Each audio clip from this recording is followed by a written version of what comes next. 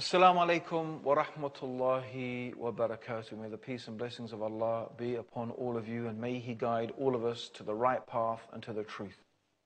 Today it's our last and final episode of the proof that Islam is the truth. We've been through many different amazing things, but the last thing that we want to finish with today are some of the signs of the last day. Things that the Prophet Muhammad said that would happen before the end of time. And of course, the first thing the Prophet Muhammad sallallahu alaihi wasallam said, the first thing that he said would be the first of the signs of the last day is his death. And that last day is soon upon us. And that's what the Prophet said then, 1,400 years ago. How close must it be now? Let's look at some of the things the Prophet Muhammad, may Allah's peace and blessings be upon him, said in various narrations. First of all, the Prophet Muhammad mentioned that amongst the signs of the last day is that you would see the barefooted Bedouins compete with each other in building tall buildings. This is remarkable, because I invite anybody to look and go and visit Dubai, Abu Dhabi, Saudi Arabia, Bahrain. These are places where 60 years ago, I remember when I was in Kenya and they were complaining how there was no more money coming from Saudi Arabia after 9/11 and so on and so forth. And they were saying, well, you know, 60 years ago, we used to send money to Saudi Arabia to help the orphans and the madrasas there. Now you will find the people who only 60 years ago were barefooted Bedouins competing with each other in who can build the tallest building in the world. In fact, it said there's going to be 6 of the tallest buildings in the world in Dubai in the years to come. This is something the Prophet Muhammad was predicting 1,400 years ago. It is truly a sign of the last days. The Prophet Muhammad sallallahu alaihi wasallam also mentioned that the mosques would become like palaces. And this is the case, even though the Prophet ﷺ ordered simplicity in the houses of Allah, the fact is that they have become more and more fantastic, and more money is being spent on these mosques with domes and floors and golden domes and floors and everything to match, with so much lavish chandeliers and carpets like palaces, as the Prophet ﷺ said would happen. Also, the Prophet mentioned that trustworthiness would disappear, so much so that a person would be able to say, I know a trustworthy person in such and such town. I ask you yourself if maybe that is not the case today. Also, the Prophet mentioned that there will be an increase in killing. The Prophet called it harj, to the extent that the one who is being killed and the one who is killing, they don't even know. The one who's being killed doesn't know why he's being killed. The one who is killing doesn't know why he is doing the killing. I think this is describing the condition of some cities today, where kids are shooting people. The person has no idea why he was shot. In fact, people are being shot merely just to prove themselves or for any type of madness that you can imagine. Not even to mention the massacres of so many people that is taking place due to terrorism, whether it is the terrorism of countries or the terrorism of organizations or individuals. We shouldn't really make a difference. It's all terror. When women and children and innocents get killed, it's terror by the hands of whoever it is. People do not know why they're killing or why they're being killed, to such an extent that it is unimaginable, just as the Prophet Muhammad predicted 1,400 years ago. Also, the Prophet mentioned that there would be the increase in the use of riba, which means usury, interest, credit cards, mortgages, things like that. In fact, to the extent that no one would be able to escape the dust of it. Everybody will be affected by it. And this is without doubt the truth of the world economy today. The whole world economy is affected and controlled by banks and the use of interest money. Even though in Islam it is totally prohibited, even though in Christianity, up until the 16th, 17th century, riba was forbidden in Christendom as well. But yet today, it is something that controls the world economy to the extent that no one can escape it, just as the Prophet Muhammad predicted 1,400 years ago. The Prophet also said that there will be an increase in literacy. In fact, so many people will be able to read and write, but actually knowledge will decrease. Isn't that a type of paradox? More people will read, and what do we end up reading? Most of us, we read rubbish. We read rubbish stuff. But we can read, but knowledge, especially knowledge of the religion, despite the fact that more people can read, ignorance has become prevalent. And this is what the Prophet ﷺ said, that religious knowledge would decrease. Not by the books disappearing, not by, knowledge being taken from the minds of the people. No, the knowledge in the sense of the books will be there, but the scholars, so that only ignorant people will remain. And people will ask them for religious verdicts, and they will give it, even though they are ignorant, and they will misguide themselves and misguide others. Anyone acquainted with the Muslim world today will be familiar with this. And the Prophet mentioned the speakers will be many and the scholars will be few.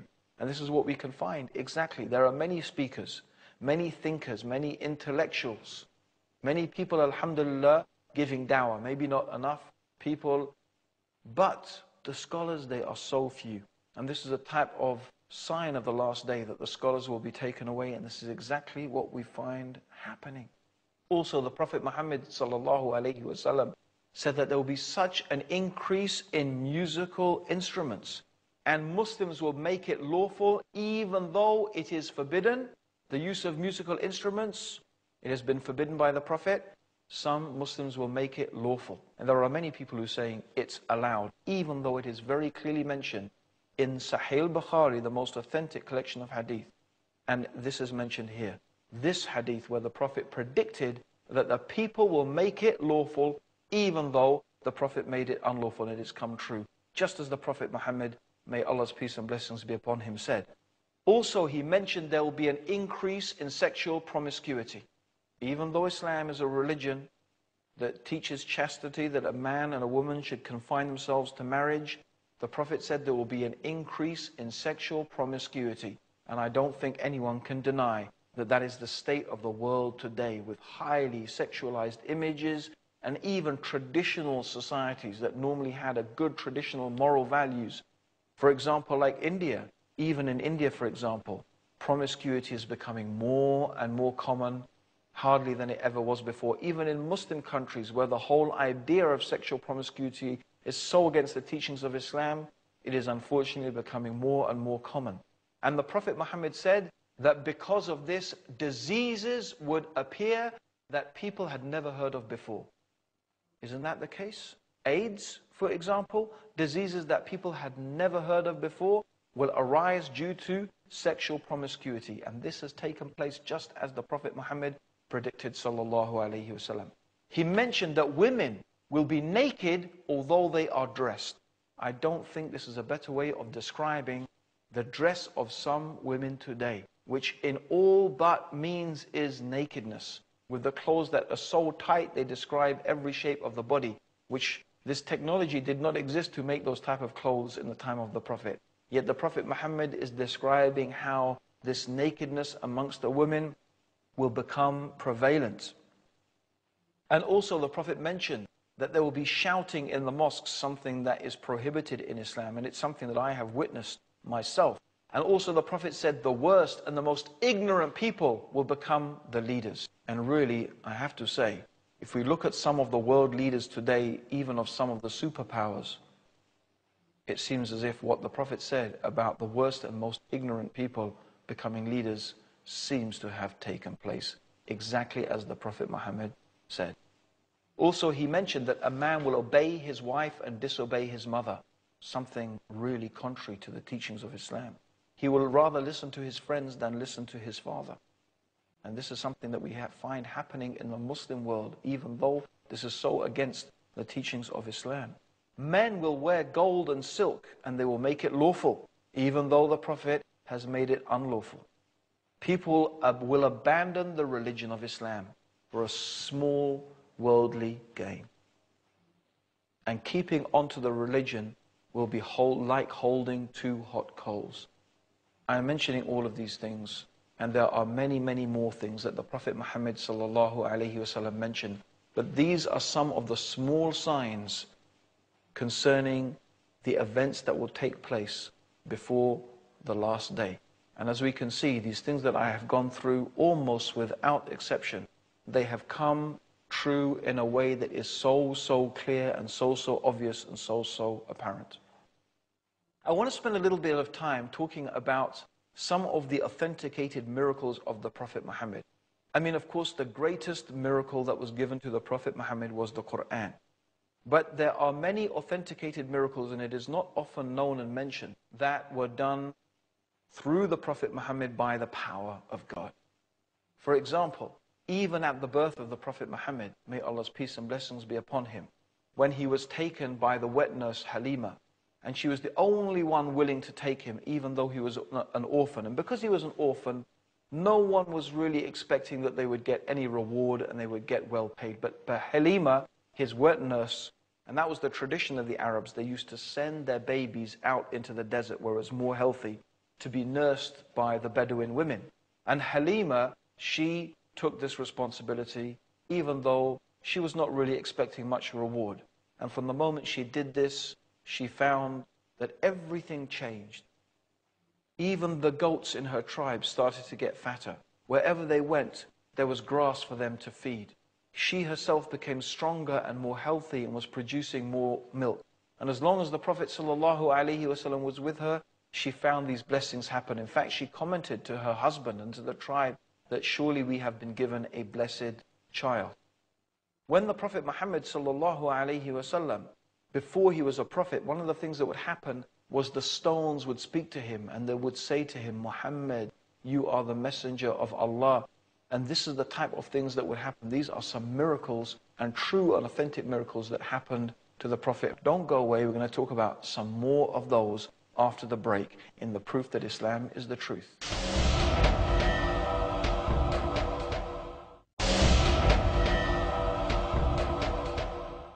Assalamu alaikum wa rahmatullahi wa barakatuh. Welcome back to the proof that Islam is the truth, and we're talking about the authenticated miracles of the Prophet Muhammad. May Allah's peace and blessings be upon him. Things that were witnessed by his companions who lived with him and saw these things and recorded them, and we have these things until today. And we're only mentioning a few because we don't have too much time. We can't go thoroughly into every single one, so we're just mentioning a few of them. There's one famous incident when the Prophet Muhammad, when he used to deliver the sermon, the Friday sermon, in the mosque in Medina, there was a certain post which he used to lean against. But then he decided it would be better if he stood on a type of pulpit. And so they had constructed some steps. And the Prophet Muhammad ﷺ would walk up and climb and stand on those steps. And he would deliver his sermon from there. And when he walked up and climbed on the step, the post that he used to lean on a sound came out of it like a crying sound. And the Prophet went and stroked this. The post was crying because the Prophet Muhammad was not leaning on it anymore. And this is how the sadness the post felt because the Prophet had left it. It's an amazing thing how this crying noise was heard coming out of the post. There are many narrations that are reported where animals used to come and complain to the Prophet Muhammad. There was one example when some companions had stolen the eggs from the nest of a bird. And this bird was seen flapping around the head of the Prophet Muhammad. And the Prophet said, who are those people who have stolen the eggs from the nest of the bird? And he told them to return it, that his mother is distressed because of what you have done. Also, a camel complained to the Prophet Muhammad that its owner was overloading it. And from this, the Prophet Muhammad warned us and told us not even to oppress the animals under our care, and that we should be careful not to overburden them with more than that they are able to take. There is a famous and beautiful story how Abu Huraira, who was one of the companions of the Prophet, used to feel so hungry. Sometimes he used to faint at the door of the mosque, and people used to tread on him because they thought he was mad. And one day he went to Abu Bakr, and he didn't want to tell anyone that he was really almost dying of hunger. So he went and he asked Abu Bakr a question about the Quran, hoping that Abu Bakr would recognize his weakness, but he didn't. And he went to Umar, and the same thing happened. But when he went to the Prophet, straight away the Prophet ﷺ said, come with me. he told Abu Huraira and to come with him, and he went to his house and he asked his wives, what do we have in the house to eat? They had nothing except a bowl of milk. This is the house of the Messenger of God. In the house of the Messenger of God, amongst all his wives, all they have to drink between them is a bowl of milk. And the Prophet said, give it to me. Then he said to Abu Huraira, go and get the people of the bench. Now the people of the bench were all the poor people who used to sleep next to the mosque. And Abu Huraira was thinking, if I call them, there's not going to be enough milk for me. There's hardly enough milk for me, let alone to feed all the people of the bench. But then he thought, I must obey the order of the Prophet Muhammad. So he said, okay, I will do it, even because this is what the Prophet said. So he called them. And the Prophet got Abu Huraira to sit on his left. And now in Islam, when we pass something, we pass it from the right. And so the Prophet passed this bowl of milk from the right, going around all the people. And every time Abu Huraira is thinking, there's not going to be enough milk left for me, there's not going to be enough milk left for me. And eventually when the milk got to him, he drank from the milk. And then the Prophet Muhammad said, drink again. And he drank again. And then the third time the Prophet said, drink again. And Abu Huraira said, I can't drink, I am full. This is a miracle, of course. How the small amount of milk was so much to feed so many people. And this is not the only time such an event happened. Also, the Prophet made a miraculous night journey from Mecca to Jerusalem and up from Jerusalem through the heavens, where Allah gave him the 5 prayers. And he saw many wonderful signs in the heavens. Now, many people, when they heard this, they actually started to disbelieve in Islam. People came to Abu Bakr. They said, oh Abu Bakr, you know what your friend is saying now? He's saying he went on a journey to Jerusalem in one night and then went up through the heavens. Abu Bakr said, if that's what the Prophet said he did, it happened, because he never lies. Anyway, people started saying, prove to us that this is the case. So the Prophet Muhammad, he described a caravan that he had seen on the way, meaning a caravan, of camels and a trade caravan. He described this caravan and what it looked like. And he also described to the people Jerusalem and what it was like. 2 days later, the caravan arrived, and it was exactly how the Prophet Muhammad, may Allah's peace and blessings be upon him, had described it. And then when the people asked the caravan, they had come from Jerusalem, and they described to the people how was Jerusalem, and it matched exactly the description of the Prophet Muhammad sallallahu alaihi wasallam. Of course, another great miracle that was given to the Prophet Muhammad was the splitting of the moon. The pagan Arabs kept asking the Prophet for a sign, kept asking him for a sign. So eventually Allah gave him this sign, and the moon was split in two. So the 2 halves of the moon were on each side of the horizon.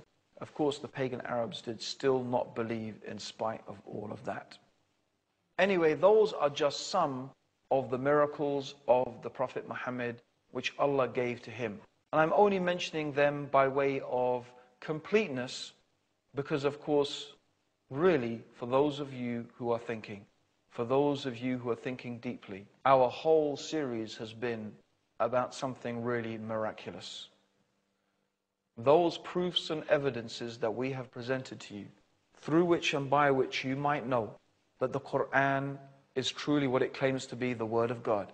That Muhammad, may Allah's peace and blessings be upon him, is what he claimed to be, the final messenger of God, of Allah, sent for the benefit and the mercy of all of mankind. We have discussed matters rational and matters mysterious. We have talked about all sorts of wonderful things. But the question I need to ask you now, what is preventing you from accepting the truth that there is nothing worthy of worship except Allah, and that Muhammad, may Allah's peace and blessings be upon him, is indeed the final messenger of Allah? Is it fear? Are you afraid? What will the people say if I become Muslim? What will people say about me? What will happen to me at work? What will happen to me at school? What will happen to me in my home with my parents? Is this what is preventing you from accepting the truth? Oh, my dear people, you should be more afraid of Allah. You should be more afraid of your Lord. You should be more afraid of the punishment, of the hellfire that awaits those people who reject truth. A fire where Allah will burn the skin and recreate the skin so that people can taste the punishment. A place where water, boiling water, will be poured on people's faces that will burn their faces and burn out their insides. This is the punishment saved for those people who reject truth. Is it not more appropriate and worthy that you should be afraid of that? Are you not afraid that Allah will send a punishment upon you like He did send a punishment upon Noah and his people, about the people of Sodom and Gomorrah, the people of Lot, the Prophet Lot? Are you not afraid that a chastisement will come from your Lord in this life? Maybe it is arrogance. Maybe it is pride. Maybe you think that the virtue of belonging to a certain tribe or a certain nation or a certain country, maybe you think you are so powerful, but Allah is more powerful.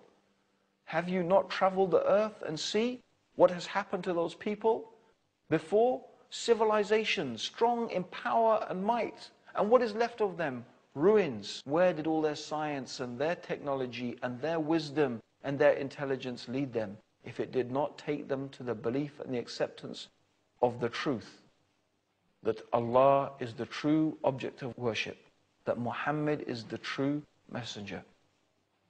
Maybe it is, my dear people, that you are not sincere. You do not care about truth. You only care about the things of this world. But you should care. You should care about the things of this world, because the true happiness of this world is in obeying your Lord and knowing your Lord and worshipping your Lord. How many people of this world leave it and they never tasted the sweetest thing in life? The sweetest thing in this life is to know Allah and to follow His religion and His guidance that He sent down. All I can say ultimately is that Allah has guided me to Islam, and it is the happiest and the best and the most complete way of life a human being could ever live. I just ask you to do one thing. Pray with your heart, with your soul, with your mind. Ask and pray God in humility, in sincerity. Raise your hands and say and beg, oh God, guide me to the truth. Open my heart to the truth. If Islam is the truth, guide me to it and make me happy with it and help me to follow it and help me to be a sincere Muslim. If it is the truth, O God, creator of the heavens and the earth. May Allah guide me, you, always to the truth. Assalamu alaikum wa rahmatullahi wa barakatuh. May the peace and blessings of Allah be with you always.